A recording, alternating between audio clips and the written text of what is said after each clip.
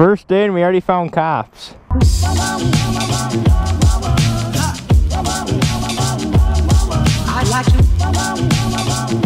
What's up, crew? What's up, machine freaks? I hope everybody's feeling super duper froggy fresh today on this fine day.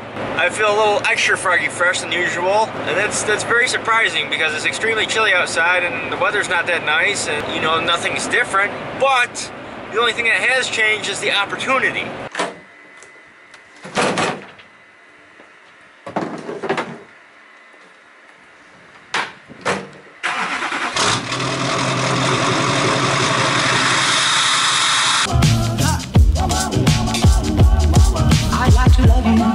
Every day, I'd like to love you. Now you guys know I have yet to get out on my snowmobile. I have yet to get on any trails, and today is the freaking day. I know I've been looking forward to it, and I know a lot of you guys have been looking forward to it. I read the comments saying that I'm on my way to the DMV right now to register my sled for the first time ever, my new Skidoo 800. I joined a club which saves me money, and not only does it benefit me by saving me money, but it also funds them with some money, so it's a win-win. That's when you know it's a good deal. And I also have to make a few stops. I need to get gas sometime today.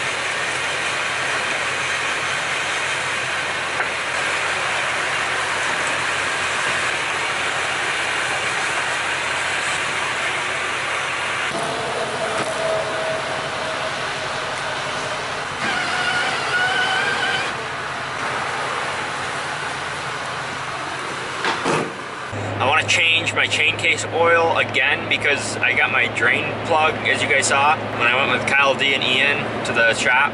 So before I lose like the stripped out one, because it's not in there very tight, I'm just gonna remove that, drain the brand new stuff even though I have like 300 feet on it, put the new drain plug in there so we won't have any problems, the plug won't fall out, and then just rip it.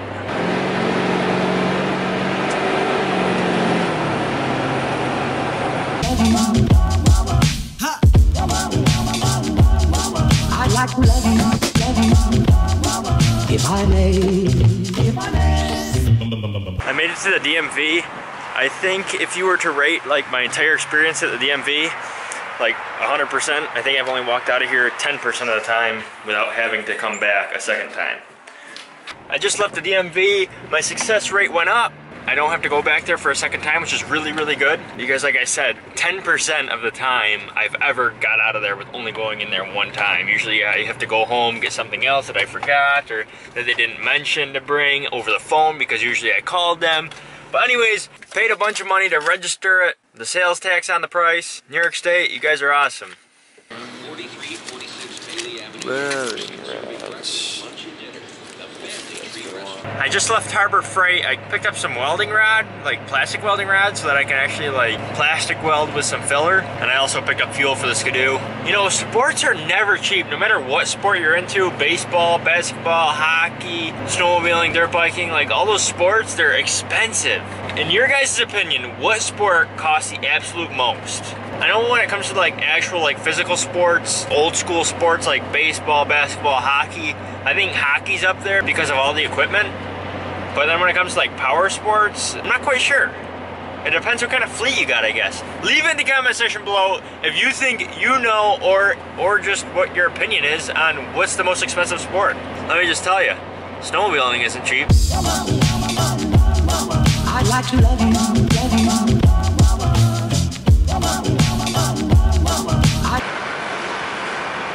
He's the only one who's got to ride it this year.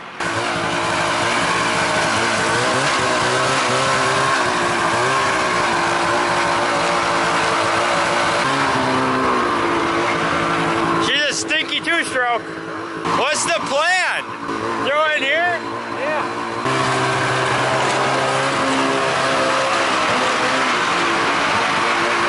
Dude, where'd the cover go? It just blew up. Now I have no idea what the plan is. I didn't even know Kyle was gonna go grab my sled.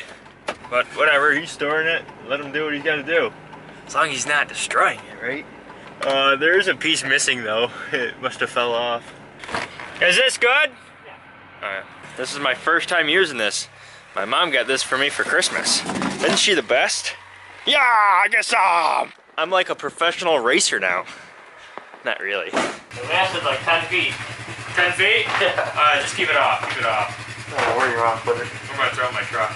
It's a nice can. Oh, it's nice, but the top of it was hanging out in the truck, so now there's ice all over the top, so then water's gonna go to my gas tank. Oh, it's a wonderful design. It just could would be better. What a pig. I'm here with Kyle S. We're in his D-Max. He's running good. Running strong, right? Decent. We got the Skidoo loaded up. We got Kyle's Apex loaded up. We're on our way to, Like to love you, well, the trails, I guess. Are we going to the gas station or are we going to the gas station? Gas station, okay. So we're gonna go to this one gas station and, you know, just unload there and then get onto the trails, because where we are right now, are the trails open or? Well, technically they're probably open right here, but it's easier to go right there and unload. I didn't get the drain plug out, so my new one is still right here. So hopefully the old one doesn't come out. I just couldn't get it out. Couldn't do it with the equipment I had. So hopefully we have no issues. This will be my first time ever on this sled. First time ever. It's got a brand new belt. She's got oil in it. She's got fresh gas. Hopefully she does the job. Yeah, we got a Yamaha. If not, we got a Yamaha. Got the tow truck with us. I hope so. Maybe even, you know, the Skidoo's got to be the tow truck. We'll find out. I mean, yeah. Whoa. That's shots fired there. Shots fired. I like to love you night and day, if I may. Yeah, a little squirrely. Just a bugging around right now. That's good. That way we won't spin out and Put you down get all if you go squirrely. sideways. Yeah.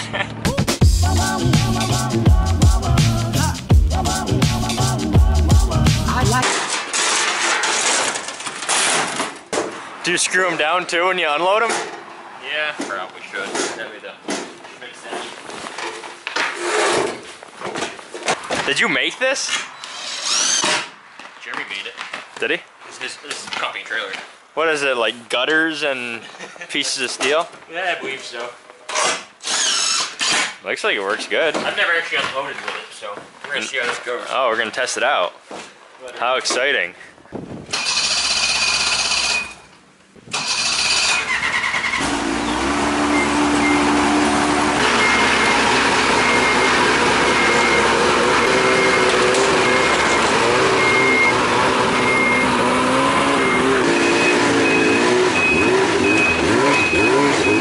Dumb and Dumber!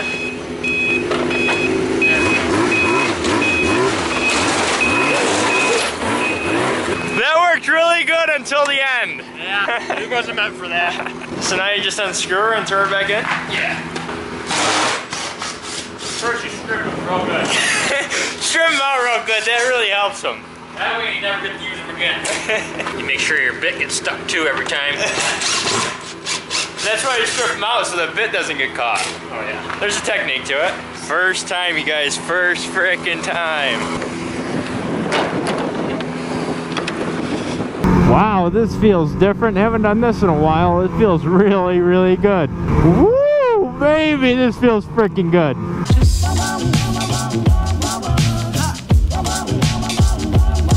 I like to love you.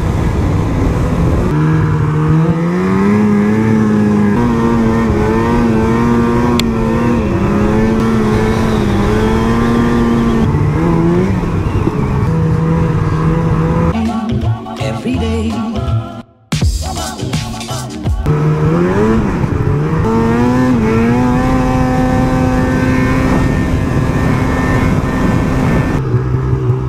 My gosh.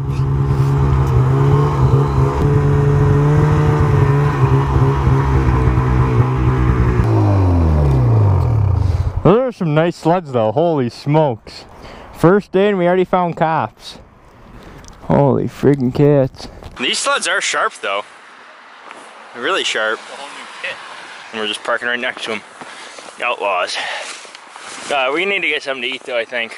I'm hungry. Are you, Kyle? I can definitely eat. Okay. I'll have to ask these guys if they don't want to race. We're gonna ask the cops if they want to race? I would. I'll run them. Well, I got an 800, you have 1,000, and those are probably what, 600s? Yeah, they're cheap 600. We can beat them. I like to love you. We just got some food. The officers to the sleds were sitting behind us. We gave them a hard time a little bit on their sleds. We're like, hey, you guys beat on those things? And of course they're gonna tell you no, because, you know, we're taxpayers. And no, they seem like two nice guys. I didn't want to bust out the camera because I didn't want like any of their attention. You know, the cameras and it just doesn't work with police. Now we got our bills. Kyle's buying because he's got a Yamaha. He's got so much power, it just pays the bills. Pure ponies. Torque. Okay, it's time to get gas. The cops didn't give us any trouble, which is really, really good. What? You gonna pile over this thing or what? You want me to?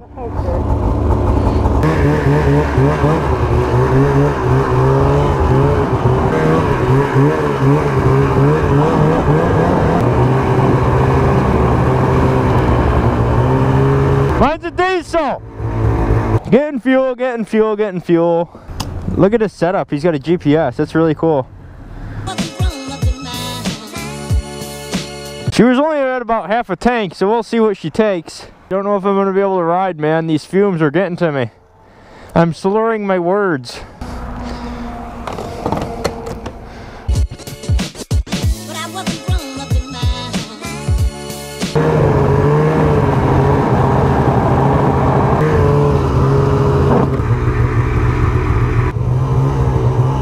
We had to pull over for a second so I could plug my wire into Kyle's sled because my heated thing I don't think works on that. So what, it just sits on that pad and it automatically charges it? Yeah, that's the concept. How does it do that? There's got to be a shit ton of radiation coming off that. So it looks like both me and Kyle are having electrical issues because my heater cord doesn't work and his phone charger doesn't work anymore. What has this world come to? Oh, oh. Are you good?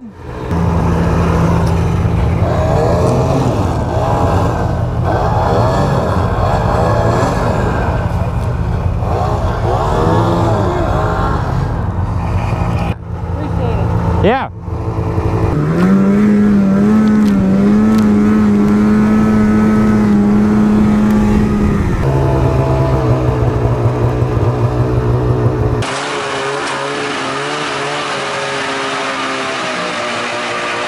Wow, I can't believe it didn't backfire. Skidoo!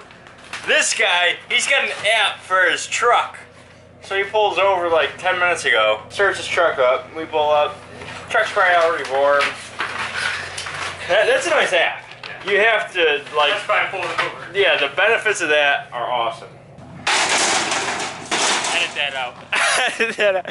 Do you really want me to edit that out? The Skidoo did pretty well, the Apex did pretty well, no breakdowns.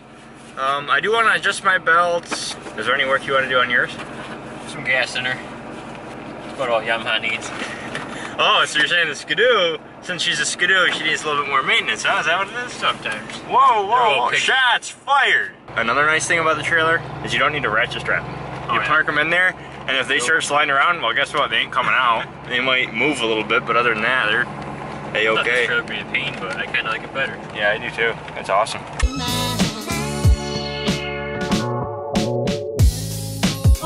We made it back.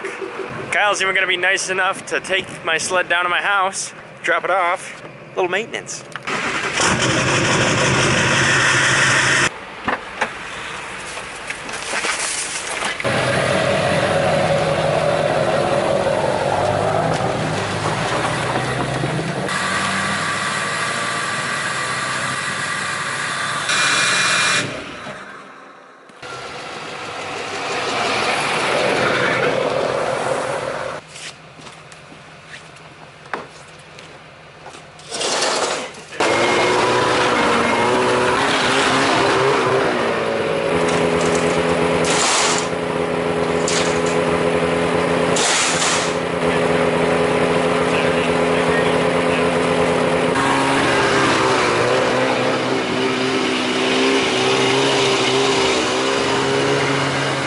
And she's got to sit outside for the night. Boo-hoo. You guys know why, though. Because the dirty old Kodiak is in the garage. Something that currently isn't worth nothing because it needs to be fixed is taking up the space that something nice, and that does run, and that does go on trails for miles and miles and miles on end without disappointment, sits outside. That's not very fair, is it, Skidoo? For you all of the time. I'd like to